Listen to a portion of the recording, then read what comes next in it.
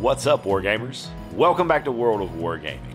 I'm Isaiah, and I recently talked one of my friends into playing Yafsiga with me. If you're not familiar with Yafsiga, you might want to go check out the Let Me Talk At You video that I did for it, but quick, rough, skeletal overview. It is a miniature agnostic game from Black Site Studios set in a mostly low fantasy setting where a giant plant growth thing called the Bloom is slowly taking over the world.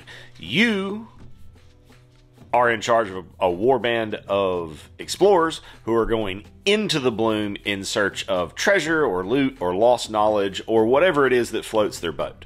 So in order to play this awesome game, we got to make a warband. To do that, we need a few things.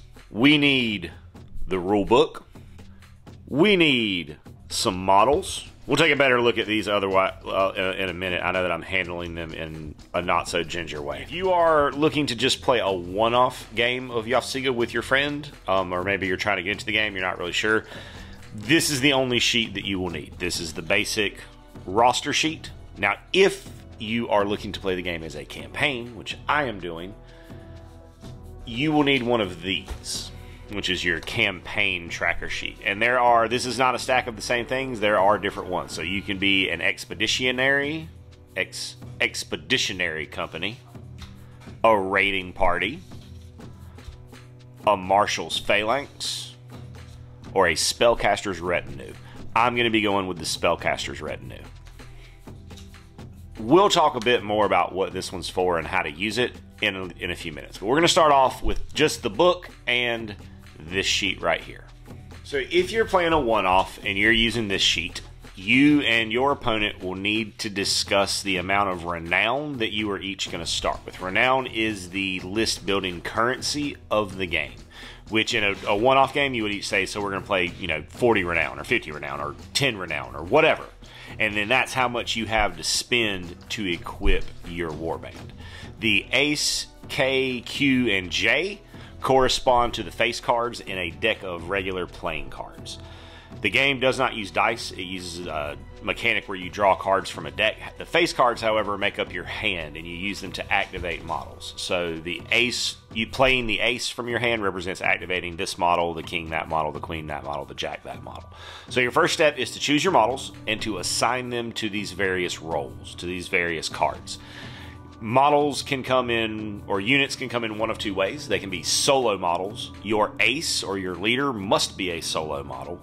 They also come in squads, which are groups of 3 bonded members. And other than your ace being a solo, there is no limitation on, you could have a solo and 2 squads, you could have 3 squads, you could have 3 solos, you have 2 solos and a squad. That composition and how you do that is entirely up to you, but try to make sure that their loadouts match or look similar so that there's not great confusion later on in the game. So let's take a closer look at the models that I'm going to be using. These are the Taiga Clan models from Black Site Studios' Yafsiga line. Sorry if you just heard my dog jump down from his perch in the window. They sent me these models a while back. I got them painted up finally, and I'm looking forward to putting them on the table. So this is going to be my ace. One of my solos. This one will be my king. These painted up really, really easily. And I like that. The weapons are a little bit flimsy, but overall, I'm pretty happy with them.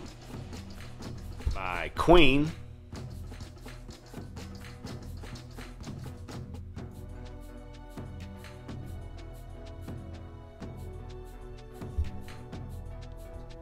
And in this group of 3 will be a squad. So we got 1 guy with sword and board, and then 2 guys in various poses of various states of swinging their sword. Really dynamic models. Really, really solid, good twisting kind of poses. Oops. We then move to the assigning of stats to these blocks. We're looking at physical, skill, and willpower. Physical or physique is used predominantly for your melee stuff. A lot of your range stuff will be skilled, and then your magic will be willpower. They are used for other things, but that's kind of a rough breakdown of it. Everybody starts with a movement of 4. When it comes to the skills, so when you are drawing from the deck, you are looking for your skill value or less. So the higher the number, the better chance you have of getting a successful hit or spell or whatever it is that you are trying to do. Your stats that you have to assign are 7, 6, and 5, and they can be sorted, distributed any way that you want among those stats. So I'm going to do that real quick, and I'll show you what I did and then talk for a second about why I did it that way. So there isn't a lot of intrigue here, but you do want to stat according to what you want the model to be able to do well. So like with my ace, who's going to be a spellcaster, I've got him with a will of 7. For everybody else who are all predominantly melee characters, they're going to have a physical of 1. Now I may give them, you know, these guys like a pocket crossbow or something like that, but probably not. I'm probably going to be a very, very punchy army or team warband, with the exception of my spellcaster. Kind of bubble around that and try to push through the field and see how it goes. But stats are assigned. Next up are health points, which are pretty easy to, you just kind of check whether it's a squad or a solo, and then it tells you. So all of this is self-explanatory, with the exception of squad is a little bit of clarification there. Each model, squad is made up of 3 models. Each model in that squad has 2 hit points, and then your solos have 4.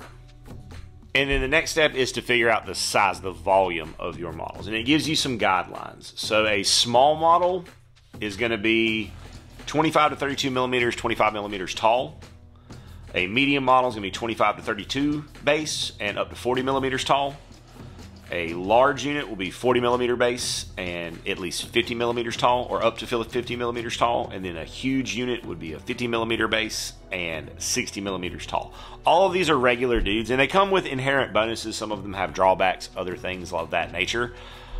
All of these are medium models. So we're going to mark as volume, under volume. We're going to mark that medium for everybody. As a medium model, everybody gets +1 to their save bonus. If you're small, you gain 1 to your movement, but would suffer -1 physique, and it would cost you 2 renown for that model. For a large one, they gain 1 physique and 2 save bonus, but they suffer -1 to their move, and that costs 3 renown. And for a huge model, you're paying 5 renown, but you're getting +3 to a save bonus, +1 wounds, and you suffer -1 to your move stat. So bonuses and drawbacks, which is good because it creates balance. So everybody here will have an additional +1. I'm just going to mark it as +1 right there to their save bonus. Next, we come to fleshing out those models a little bit more. So each model belongs to an archetype of your choosing. The archetypes for the ace are the ascetic, the baron, the gnoll, the thane, the tyrant, and the wizard. Some of them give you a passive ability. Most of them give you a passive ability. Some will give you a simple action, like a special thing that you're able to perform. I am a wizard, so I'm going to have the passive ability Studious, which is Arcane 2, and I have advantage while casting spells. In the solo models, we have Apprentice, Bard, Berserker, Champion, Cleric, Dervish, Executioner, Enforcer, Guardian, Hearthguard, Huntmaster, Knight, Rogue, and Sergeant. So for my 2 solos, I went with a Guardian for Jagoran for the name. I got names for them, so they're Jagatai, Jagoran, Goju, and the Jubals. They all like to be called Jubal. So Jagoran's a Guardian, which means that he reduces all non-crit damage by 1 to a minimum of 1. And Goju is a Dervish, so he has Whirling Death. If a model takes damage from him, they have to take a will test. If they fail, they are poisoned. And then for the Jubals, I'm going to use Acolytes because I think that it is more fitting and fluffy. However, I think Levies is probably the best of any of them because it allows you to bring a model back if you're at 1 model remaining. And that's pretty good. But it is a Wizard's Retinue, and Acolytes make sense. And their ability is really cool. It lets you kind of like Sensei's Divining Top, the top of the Chaos deck, which is where you're drawing your hits and misses and stuff, saves, all that stuff from. So you get some manipulation of that, which is also really cool. So at this point, we start to jump around a little bit. Now, if you are playing a one-off game, we then come to gear and spells, where you're going to buy your gear, buy your abilities, your skills, your spells, all that stuff. That's where you spend it. Now, if you're playing campaign, we flip back a little bit, and the first thing we need to do is look at our origin for our band. My origin is Taiga Clans. So I get +1 burst when casting spells. We then want to take a look at our sheet, our campaign sheet, because it will tell us our starting equipment. So I start with a Mago staff, a polearm, a two-handed weapon, and a single one-handed weapon. Now, I am not exactly sure how that works with a squad. I'm not exactly sure if, like, because if I give them the one-handed weapon, does that become like they all have the same sword? That part I'm not exactly sure about. That's what I'm going to do because it's what makes sense to me. But because it doesn't make sense that you would have models that start with absolutely no weapon in their hand. So that's what I'm going to be doing. We want to come back to the gear section, and it's going to give you all the stats that you need to fill in the weapon line here on your character sheet. Some of the weapons also have keywords associated with them, and it is wise to flip over to page 87 and familiarize yourself with the ones that your warband has. It's not a long list, it's just a single page. So definitely keep that up because it's things that can affect gameplay, good or bad, just things that we as gamers have to remember. So that's on page 87.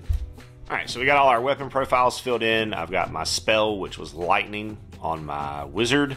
He's also carrying the poultice, which is basically a heal potion. It's a heal pot, consumable use item.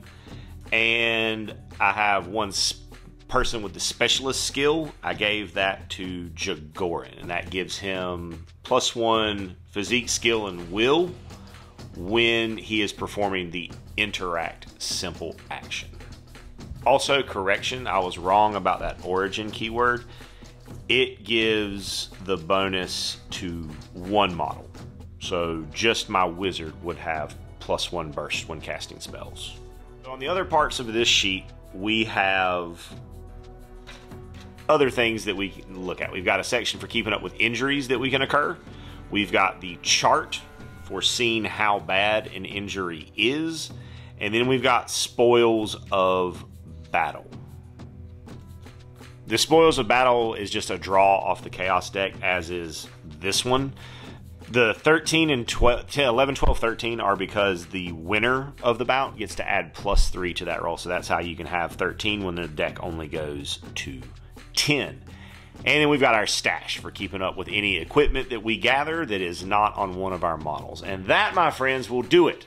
We have successfully created a warband for some campaign narrative play of Yafsiga from Black Site Studios. Thanks so much for tuning in, hanging out while we went through this process. I hope it was helpful or at least mildly entertaining, and I hope you have an absolutely amazing rest of your day. And as always, I'd like to say a big, huge, from the bottom of my heart, thank you to our patrons who support us and pledge to us over on Patreon. You guys are the absolute best. If you enjoyed the content you saw here today and that's something that you would like to consider doing to help out the channel, go over there, check out the link in the description, check out the Patreon. There's a lot of cool stuff over there, including access to our Discord server, talk to me, hang out with me, talk about our work, what we got going on in the hobby, some shout outs, all kinds of cool stuff. Check it out if that's something that you think you would be into. And regardless of whether or not you do that, I want you to know that I am incredibly grateful that you decided to stop by and spend part of your day with me today, rolling dice and pushing toy soldiers around. I hope you have an amazing rest of your day. And as always, may the dice be ever in your favor.